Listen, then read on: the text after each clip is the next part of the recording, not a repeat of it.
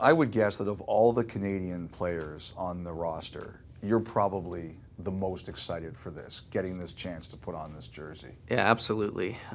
Obviously, didn't get a chance to play in Sochi at the Olympics. Was really looking forward to that, and then having the leg injury that year, and then working as hard as I did to come back and try to get ready for that tournament, and it not working out. This is pretty special. I mean, if you ask anyone, anytime you put on the Canadian jersey, it's an honor. But for me, I think there was a little extra motivation and excitement for this tournament. Obviously, being in Toronto too, a lot of friends and family are going to be there, and this is something I was looking forward to since being announced on the team, and feeling healthy and ready to go, and I can't wait to get it going. You were given a ring. You were given a medal by Team Canada because you were named to the team. How do you view that? Do you wear them much? Do you look at them much? What do you do with them? Yeah, well, I wasn't given a medal. I think you had to play to get a medal, but just the class that Hockey Canada has to give me an Olympic ring is pretty special, and that's something that I will cherish for forever. I had no idea that I was going to get that. I think we had just a practice at the facility in Calgary, and Scott Salmon pulled me aside, and I had no clue what was going on, and he presented me with the ring, and that was probably one of the few moments in my life where I was speechless, to be honest. It was pretty cool. I mean, they didn't have to do that. I realized, I didn't get a chance to go over there and play.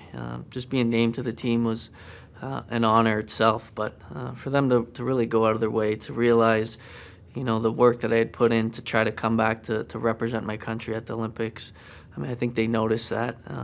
And like I said, it just shows the class that Hockey Canada has. There's something about Canada now at these tournaments. You look at the 2004 World Cup and the last 4 Olympic Games, Canada's won 4 of those 5. And for one reason, it's obvious because there's great players in the country, but it seems like a standard's been set, and all of you guys look at it and say, we're not going to be the team to lose. Yeah, I mean, I think it goes back to even World Juniors. I mean, I remember playing my World Junior tournament, and Canada having won, I think it was 4 or 5 consecutive, having not lost a game in 3 or 4. We lost a game in the preliminary round, and we kind of felt the pressure of, oh man, we better win this tournament now. We don't want to be the team that broke the record of consecutive wins and then consecutive tournaments, and thank God we won the tournament. But I think it stems from there. It's kind of ingrained as a Canadian hockey player that it really is gold or nothing. And I know it's, for our nation anyways, that's the standard that's been set, like you said. So anytime there's that additional pressure, but it's a good pressure. I think it elevates your game, and the guys realize that. I know there's a lot of the core guys that have been on, the last 2, 3 gold medal teams, so they know what it's like. And for the guys that haven't had a chance to play it, I think we realize going in what the standard is, and I think that just elevates your game. When you think international hockey in Canada, what's your favorite memory? That I've played in, or just in general? Even watched? I think for me it was probably Salt Lake City. I was, I think I was 12 years old at the time, and I had a minor hockey game later that afternoon. I think we were all a little late because we wanted to see that gold medal game, watch the ceremony. I mean, Canada, U.S. I mean, it was pretty special. I remember even in warm up, I think we brought a little Canadian flag out and skated around the rink. I mean, that was pretty cool. I mean, a couple, Joe Sakic, Steve Eisman, those guys. It was pretty special to see, and that's probably the most fond memory that I have. That's just ingrained, and now sitting here today, getting a chance to put on that jersey in a World Cup is pretty special.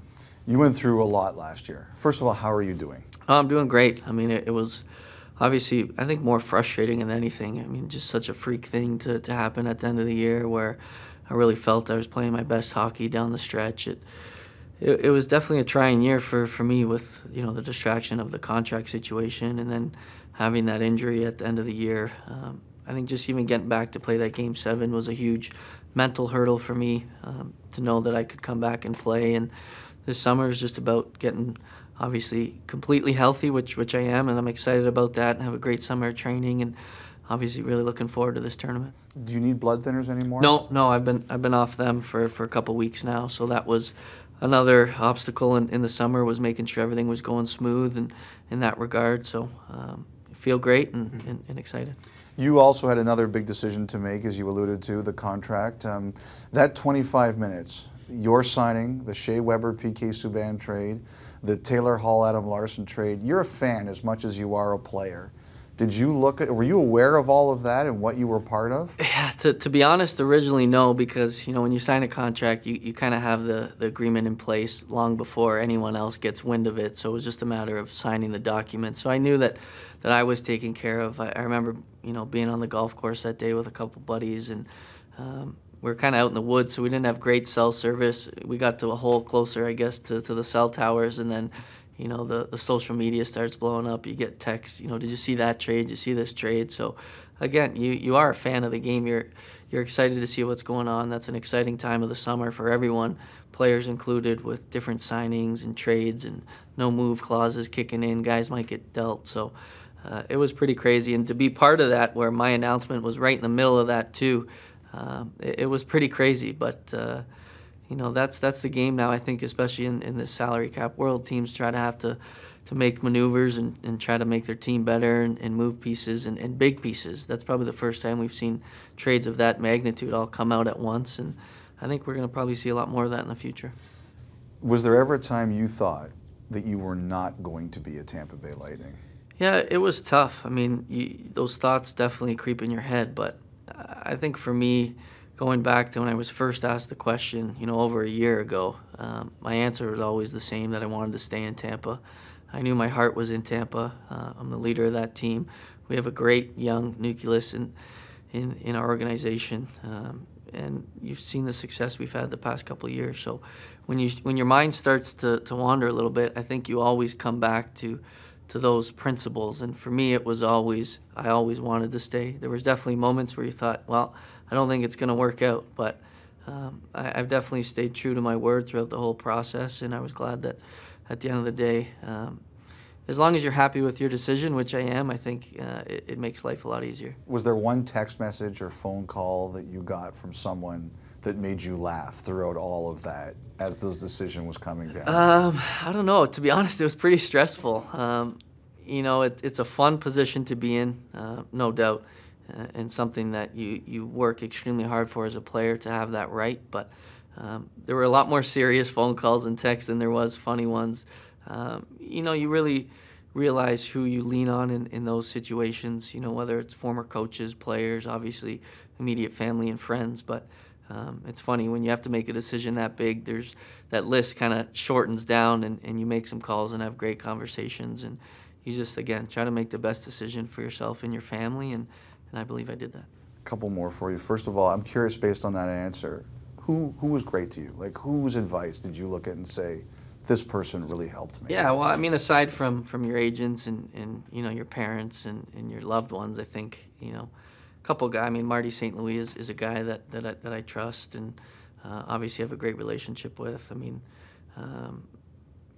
Gary Roberts, another guy. I mean, there's former players too that I've played with in the past who are close friends, but and it's just conversation. It's not them telling you what to do. It's maybe you bouncing some ideas off them and them just listening. Sometimes that's helpful, but at the end of the day, the message is always the same, and it's the message that I've always portrayed is, you do what's best for yourself and your family moving forward. And the position I'm in Tampa, I truly believe is the right one, and the decision that gives me the best chance to win, and I want to be part of that. I definitely enjoy being the captain and the leader there, and Tampa's really been my home away from home. I mean, I spent 8 years. I can't believe it's been that long already, but I love it there, and I can't wait to get a chance to win a Stanley Cup there.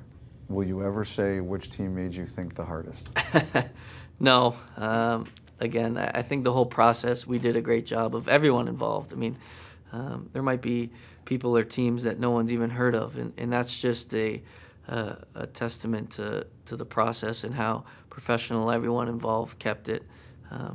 But again, it was a cool experience to be part of.